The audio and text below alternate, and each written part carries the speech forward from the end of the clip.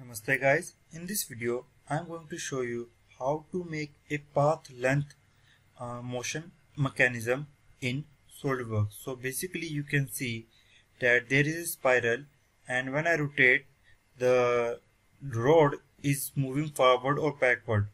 So I am making this video because I got a request from some guy on Facebook. So let's start the tutorial. So first of all, click on new, select assembly, click OK. Now close this. Remember, I am going to make all parts in assembly. So click on the new part. After that, select the component, click on the workspace and click on edit component. Now select the front plane, click on sketch, press Ctrl+8 for normal screen to the view. Now draw a circle as per your requirement. Here I am drawing a circle of diameter 300 mm. Click OK. After that, go to features, click on extrude boss base and give it a length of 20 mm and click on rebuild. After that, select the face, click on sketch, press Ctrl+8 and draw another circle. Let's say its diameter is 50 mm. Click OK. After that, click on Features tab. Go to Curves. Click on Helix and Spiral. Here, I already selected the spiral and the pitch is 50 mm and the number of revolutions is 2.25. You can change the pitch revolution as per your requirement. Here, I am satisfied with this requirement. If you want to change it, you can change as per your requirement and click OK. Now, what I need to do is go to I mode, click on View Curves, select the top face, click on Sketch, select this line, click on Convert Entities. Now some people will say, hey, why don't you select this helix and click on extrusion? Remember, when you create a spiral or helix, your extrusion feature will not gonna work. Okay, and because of the reason I choose the Convert Entities. Now select here the mid plane, enter the thickness as per your requirement. Here I am entering the thickness of 20 mm. You can change it as per your requirement and I am doing extrusion of 20 mm. Click OK.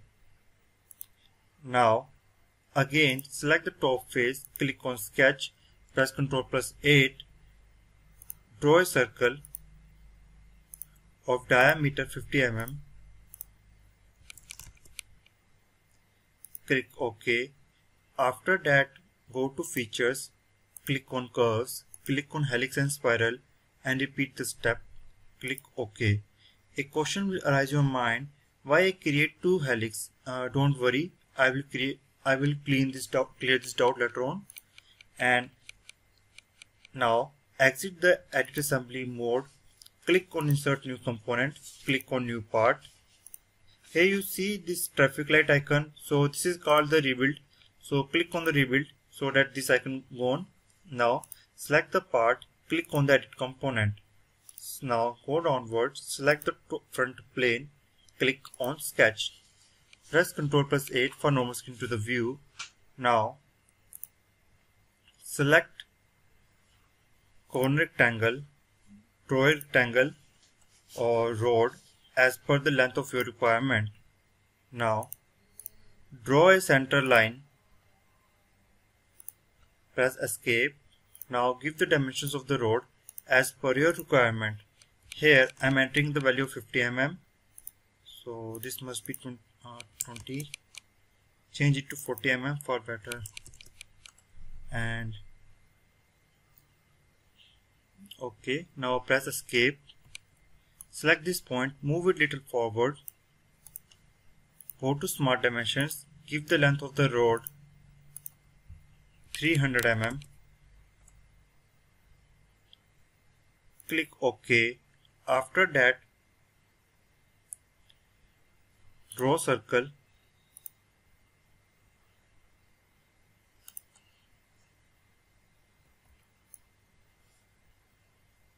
just here, and similarly draw another circle.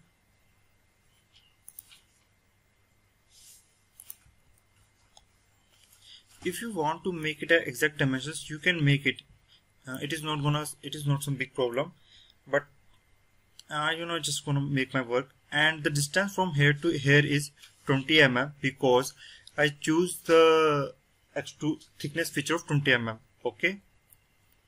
Now go to features, click on extrude boss base, go to selected counter, select these circles also and the rectangle, and extrusion is 20 mm. Now move here, select this sketch, click on show, select this face, click on sketch, press Ctrl+8 for normal screen to the view. Now select this circle, select this face first. Sorry, okay, we are incorrect. So select this and click on convert entities. If you are not able to see convert entities option, make sure you select this face and click on sketch. After that, go to features. Or wait a minute, let's select this circle also. Convert entities, extrude boss base, 20 mm. Okay. Now select this face, click on sketch. Now here comes the important thing, click on point. So basically this point plays a very important role because we are going to make a path at contact, and I am going to use this point as a mate reference. Without this, my path at contact will not gonna work. Okay. Escape and exit. Now select the top plane in the assembly. Press Ctrl+8 for normal screen to the view. Draw a line. After that, go to assembly, exit the sketch, click on mate, remove this sketch. As you can see that here written is sketch and the line is selected, but clear the selection and select the line again. But here you see it's written line 1 @ sketch 1. So basically I am going to make the line, not the whole sketch. Okay. After that, select this circle and click on OK. The mistake is that this component is fixed. So right click on it, click on float. Now try to mate it, click on mate. Select this line, select this circle, click on concentric, click OK. Select this face, select the front plane, click on sketch, click OK. Now close it.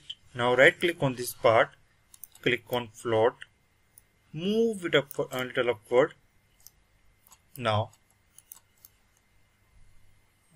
select the top plane of the rod, click on mate, and select the top plane of the assembly, click OK and mate it. Now go to advanced, click on path length, move downward. Here it's asking for the point, so select this point, and for the path selection select this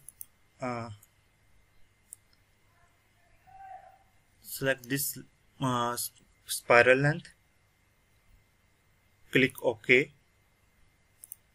So as you can see, when I rotate, it rotates correctly.